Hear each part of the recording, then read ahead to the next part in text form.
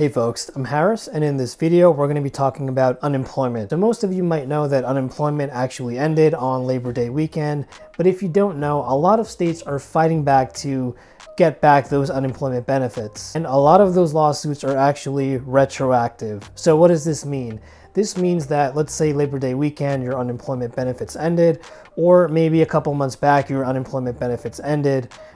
In the event that these lawsuits are won, you will actually be entitled to receive all of those missed payments. So essentially getting compensated for all those back payments, if you will. Now, many states have actually filed for this lawsuit, and today marks the 16th state, which is Arizona. And just to give you an idea of what those 16 states are, those states are Indiana, Maryland, Oklahoma, Texas, Florida, Ohio, Arkansas, South Carolina, Tennessee, Louisiana, West Virginia, Missouri, Alabama, Iowa, and New Hampshire, and now the 16th state being Arizona. By the way, be sure to subscribe to my channel where we're going to be talking all things personal finance, including, of course, unemployment as well as stimulus. So with that said, Arizona is in fact the 16th state to file a lawsuit.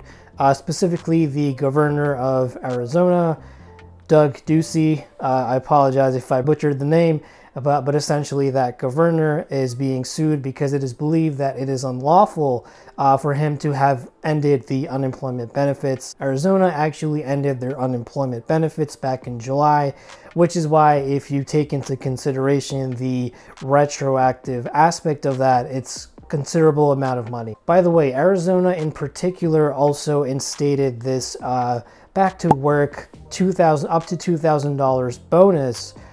So for example, if you're part of the scenario where you were unemployed, you were collecting unemployment, then you got cut off the unemployment program back in July or whatever the case is, and now you decide to go back to work, you might be eligible both for that $2,000 of the back to work bonus, as well as the retroactive unemployment that you would collect for all the back payments that you have missed.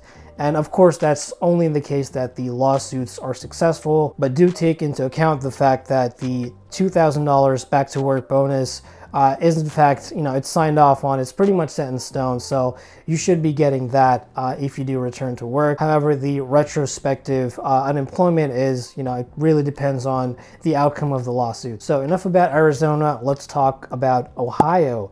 Ohio was actually one of the first states that had ended their unemployment back about 2 months ago. So coincidentally, obviously, they were also the first state to file lawsuits to get those unemployment benefits back. So Ohio actually lost the lawsuit, but then they appealed and then they won.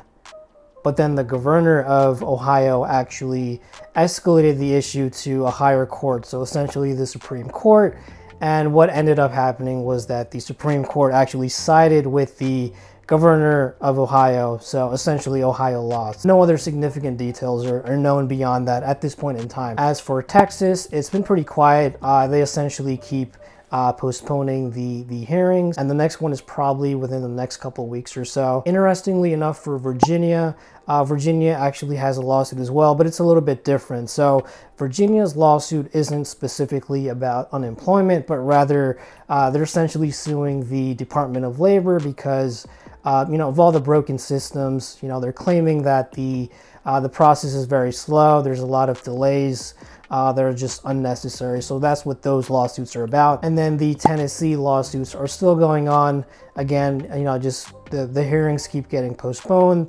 The next one's likely in the end of September. And do know that the Tennessee unemployment would also be retroactive if the lawsuit is successful. Well, that's it for today, guys. If I did not mention your state, just be mindful that there is still a potential for that state, for your state, to file a lawsuit. There's just not enough information out there right now to share. If you know something that I don't, please feel free to leave a comment down below. It would help everyone out. With that said, you guys, thank you so much for watching. Be sure to subscribe. Until next time, signing off.